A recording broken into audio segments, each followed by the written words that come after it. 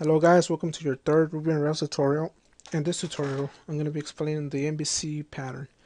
And I'm going to be assuming that you haven't had any experience with any web framework. And so yeah, we're going to start from scratch. What the MVC is it's a design pattern, like I said. And what it's used for is for separation of concerns. And when you write an application for the web or a desktop application, it becomes real difficult if you have a bunch of files and you have no structure. The MVC solves that problem by giving us structure. So, and the controller is going to be like the brain. When we go to a web page, the first thing we're going to reach is a controller.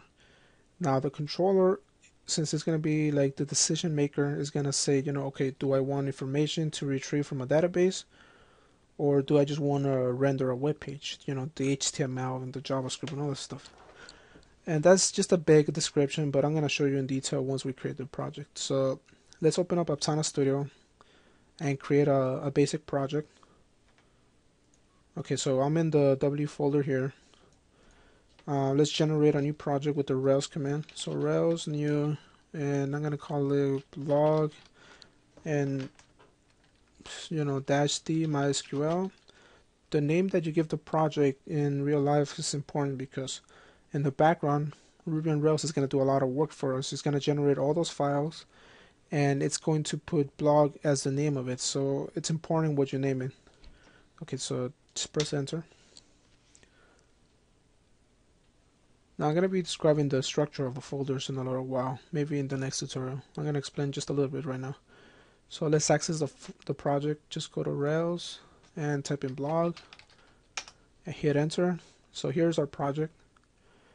And one thing that Rails does automatically is if we go to our database here, where is it at? Config databases.yml, it actually breaks it down into 3 development environments.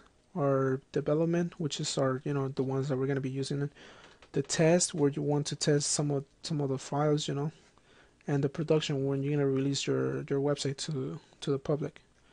So since we're going to be using the development environment, Rails by default actually is kind of stubborn and it wants us to create this database automatically. So if you have PHP-MyAdmin, you could create it there, but I have something called Navicat. It's a great a program, and I already have it configured. So I don't know if you want to use Navicat or MySQL or PHP-MyAdmin, but you're going to have to create a database. So what I'm going to do is just, I have the connection already installed here. So hit WAMP, and I'm going to create a new database. So remember that we want to name it the same thing here. So blog development. So just copy this guy right here, paste, and hit OK. And that's it. Just close it. The next thing we want to do is go over to routes. And by default, Ruby on Rails doesn't seem to fall back on this MVC pattern with respect to routes. So what we want to do is uncomment the line so we get that that little design pattern. So let's go here and let's get rid of this comment here and hit space here, save it, and leave this open for now. Okay, so like I said, I'm going to be explaining the easy way out right now, the first one, and then I'm going to be explaining the database. So we're going to be creating a controller and then a view. The way we do it is we're going to generate a controller and a view at the same time. So we're going to be using the Rails command. To do that, we're going to go to blog and open a command line there. So right now we're in the root directory of blog.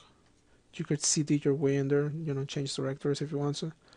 And we're going to use Rails generate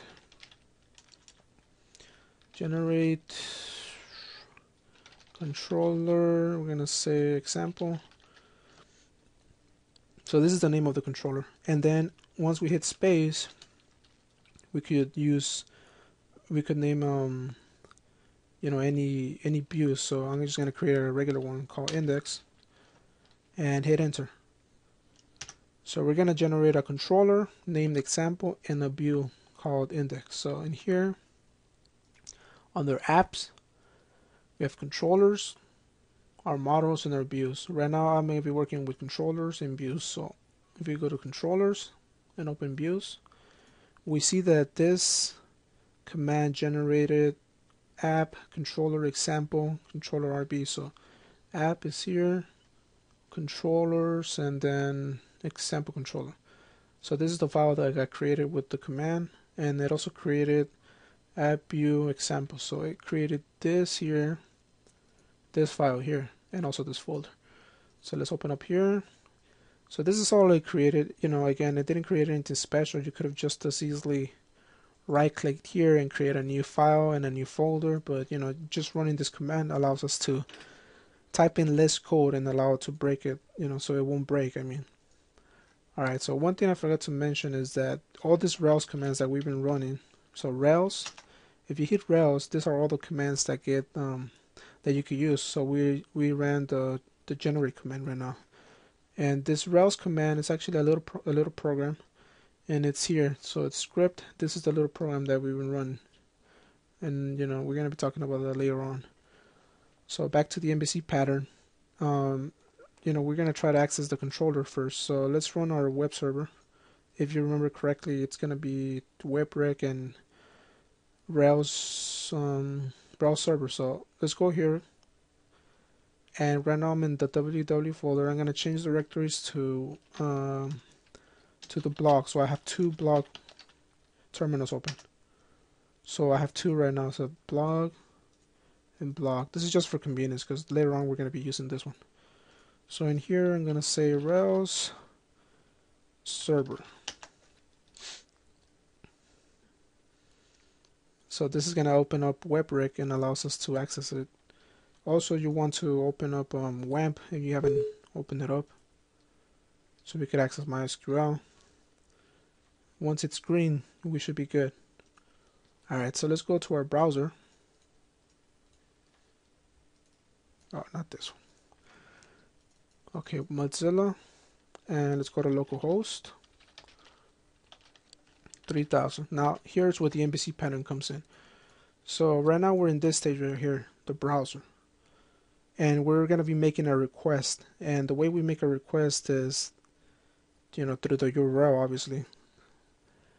And then we're gonna be going over here to routes, and this is why we uncommented this line, because we're going to be using this command. Now notice here it says controller action ID.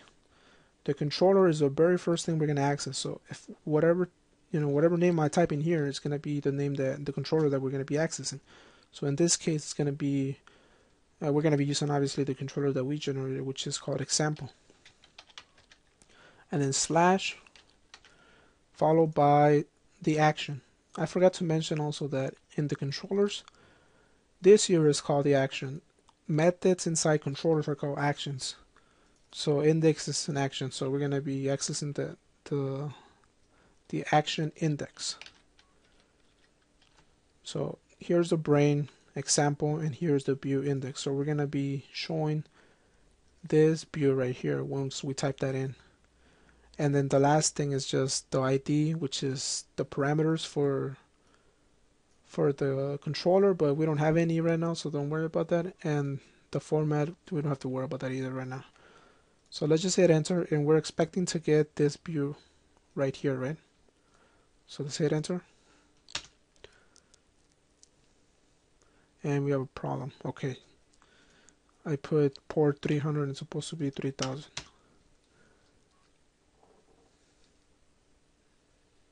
Okay, so as expected, we get this view here. So let me go back again and say what happened. So the first thing we did is we made a request, and then it got served to the web server, which is where Ruby on Rails is going to be installed. And then it's going to go over to routes. Now routes is going to determine what format it's going to serve. So we're going to be using the controller, followed by the action and the ID. So the controller here, and obviously you could have different controllers here, different views, and I'm going to show you right now real quick. So the first thing is a controller, and then the action, and this action is going to tell us what view we're going to get. In this case, it's going to be our index. All right, so let's create another action in our controller. So we're going to create a new method, such as dev, and we're going to call it demo. Now there's something hidden here. Actually, it's, remember that